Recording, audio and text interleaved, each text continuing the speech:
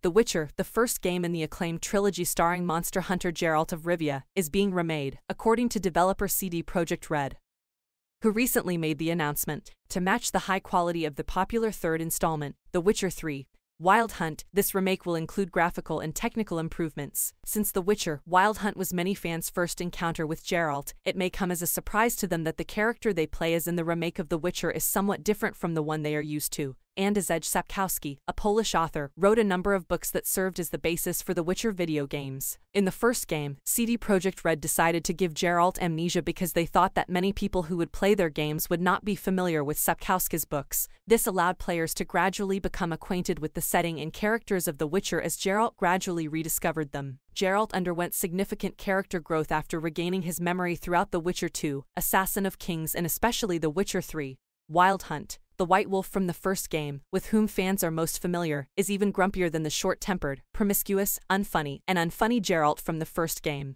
Geralt's dad's side in The Witcher 3 hasn't yet been revealed. The relationship between Geralt and Cirilla, also known as Ciri, his adopted daughter, is one of The Witcher 3's most recognizable features. Despite his reserved demeanor and grumpy disposition, the White Wolf acts sweetly, adoringly, and genuinely protective of Ciri. Some of the game's most touching and enduring scenes involve Geralt and Ciri, such as when they engage in a playful snowball fight or stand shoulder to shoulder as they fight the Wild Hunt. CD Projekt Red delayed introducing Ciri until the third game so as not to overwhelm players who were not familiar with the book series. Geralt is more reserved and irritable than he would later become because he has no daughter to interact with. Alvin, a young boy with magical abilities whom Geralt rescues, is introduced in The Witcher 1 to act as Ciri's replacement. The relationship between Geralt and Alvin is less endearing and meaningful despite the fact that Geralt looks after Alvin throughout the entirety of the game, particularly after a connection between Alvin and the evil Jacques de Aldersberg is made clear. Instead, Geralt's relationships with his best friend, Dandelion the Bard, or his main love interest, Triss Marigold, are typically the subjects of the game's few emotional moments. Fans of Geralt's father figure may be disappointed to learn that the first game shows much less of the caring side of The Witcher. Less approachable and friendly but more flirtatious is The Witcher. While Geralt can have a serious relationship with either Triss or the nurse Shani in The Witcher, the majority of his encounters with women are brief affairs with individuals who are then never seen again. The number of brief encounters he can have will probably be significantly greater than in the third game, in which he was primarily engaged with either Triss or returning book character Yennefer of Vengerberg.